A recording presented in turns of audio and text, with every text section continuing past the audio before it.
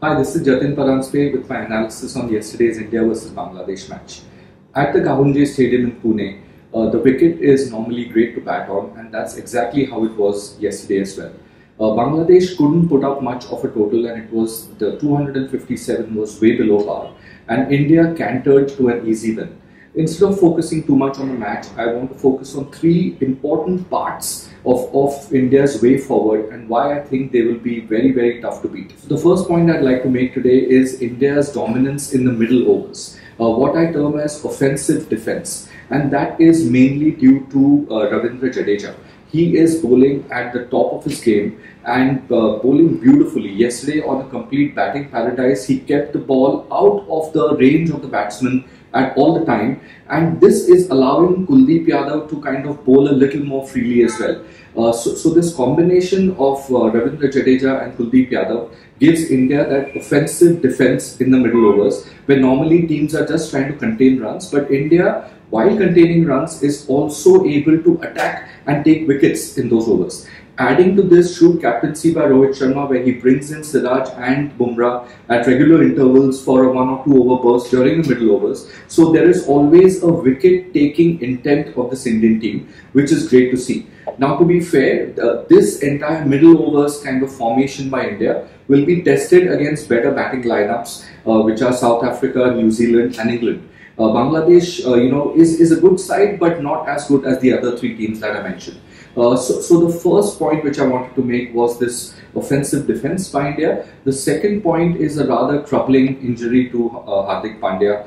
With ankles, it is very tough to get back on your feet within a few days. So I expect him to be out for maybe one, maybe even 2 games. But it didn't look that serious. So I think he will be back on his feet. But that puts into play so many permutations and combinations about the playing 11.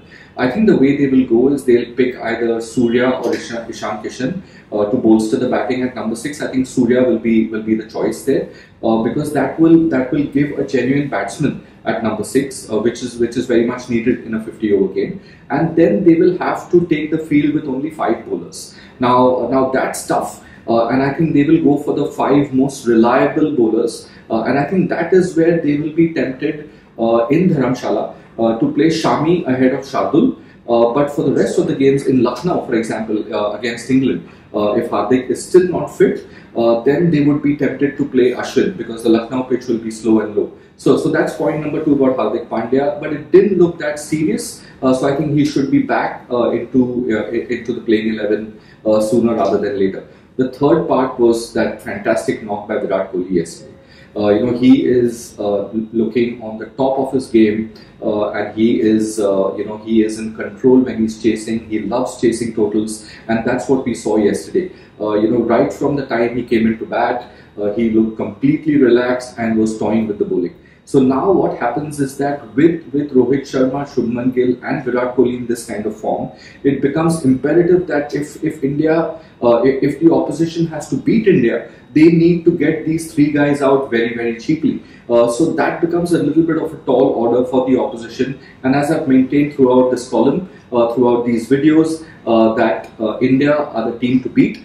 But there are still 3 big games out of the next 5, England, New Zealand, South Africa. I think the New Zealand game is going to be an important one because India have never beaten New Zealand for the last 20 years in a World Cup game. In bilateral games, it's a different story, but in World Cup games, somehow New Zealand manages to beat India. So it's going to be a fantastic game in Dharamshala, and I will be here to talk about it as soon as it happens. Subscribe to Midday India. Get direct notifications on all our videos by clicking on the bell icon.